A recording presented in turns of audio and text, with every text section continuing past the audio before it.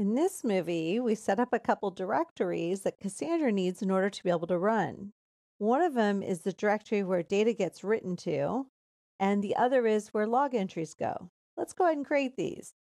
At the command prompt, we could be in any directory. Let's put sudo mkdir/var/lib/Cassandra. Enter. This is the directory where data gets written to. If you're prompted for the sudo password like I am, it's Ubuntu in all lowercase. Let's go ahead and create the second directory as well. I'm going to press the up arrow so it will bring back what I just last typed.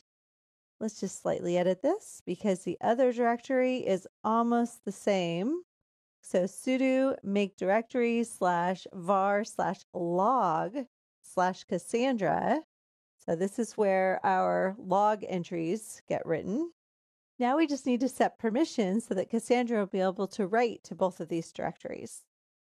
Sudo chown space -r space $user $group space /var/lib/Cassandra. I'm going to go ahead and hit enter, and then I'm going to hit the up arrow just to save on typing.